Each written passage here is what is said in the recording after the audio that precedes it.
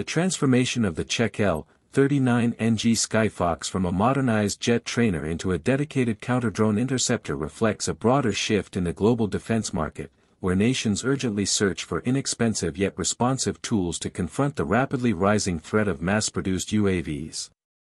With drone warfare now a central feature of modern conflict, particularly illustrated by the daily use of Shahed-type loitering munitions in Ukraine and the Middle East, air forces and industry are scrambling to adapt existing platforms into specialized drone hunters.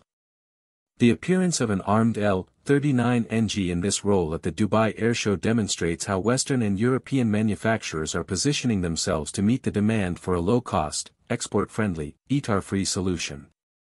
But the question remains whether this converted, flying school desk, can challenge the entrenched dominance of Embraer's A-29 Super Tucano, which for years has stood as the default low-intensity, low-cost combat aircraft for nations seeking affordable precision strike capabilities.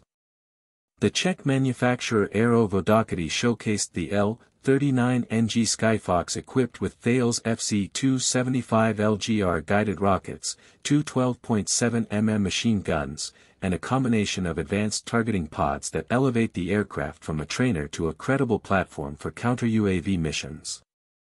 The FZ275 rockets, already in combat use with Ukrainian forces, rely on semi-active laser guidance and provide an accurate, relatively inexpensive means of striking slow-moving or hovering drones such as the Shahed-136.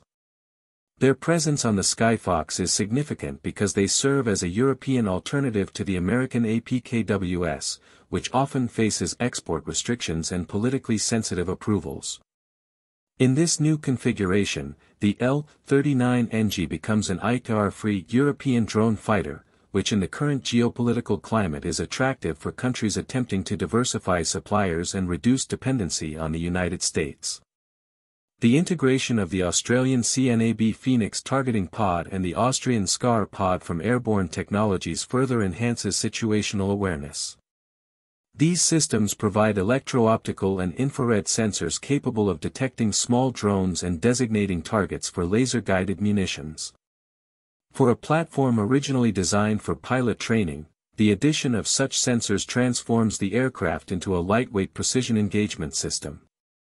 In theory, this enables the Skyfox to patrol at higher speeds, visually acquire incoming drones, and destroy them before they reach population centers or critical infrastructure. This capability is especially relevant for Ukraine, where defending large territories from flood-like drone attacks requires a mix of ground-based air defense and mobile airborne interception solutions. Ukraine's existing use of older L-39C Albatros jets gives Aero-Vodokity a natural point of entry. Replacing aged airframes with modern L-39NG variants would not only expand pilot training capabilities but also offer a secondary operational use as a budget counter-UAV asset. Ukrainian forces have expressed satisfaction with the combat performance of FZ275 rockets in downing Shaheds, and plans already exist to scale domestic production and develop new launch platforms based on frontline experience. The synergy between Ukrainian battlefield feedback and Aero's modernized airframe could, in principle, produce a tailored solution well-suited for Ukraine's air defense ecosystem.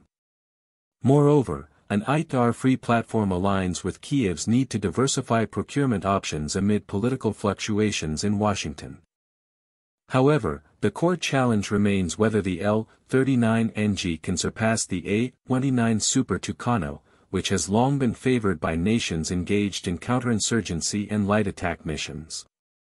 The Super Tucano is a turboprop aircraft, which may initially seem inferior to the jet-powered L-39NG in terms of speed, but its operational characteristics make it exceptionally efficient for prolonged patrols, loitering over potential threat zones, and operating from rough or improvised airstrips. These qualities are essential for drone interception missions that require extended time on station. The A-29's endurance is significantly higher than that of the L-39NG, which consumes more fuel and therefore has shorter patrol windows unless equipped with external fuel tanks. Endurance directly correlates with counter-drone effectiveness, the aircraft that can remain airborne the longest gains more interception opportunities and reduces the burden on ground-based radars and air defense crews. Proponents of the L-39NG argue that speed provides its own advantage. A faster aircraft can rapidly reposition and chase incoming drones before they reach targets. Yet, speed also creates difficulties in engaging small, slow, low-flying UAVs, particularly at night or in adverse weather. The handling characteristics of turboprops often make them more stable and flexible in low-speed engagements, whereas jets require greater pilot precision and more sophisticated targeting aids to maintain accuracy. This is where the Skyfox's sensor and pod upgrades attempt to compensate. If detection, tracking, and laser designation are automated and synchronized effectively, the L-39NG could offset its speed limitations through improved fire control efficiency. Another factor influencing competitiveness is cost. Historically, the A-29 has enjoyed mass adoption partly because of robust U.S. financing programs and extensive global training support. Meanwhile, the L-39NG, though modern and reliable, has not yet achieved significant traction in the international market beyond the Czech Republic, Vietnam, and more recently Hungary.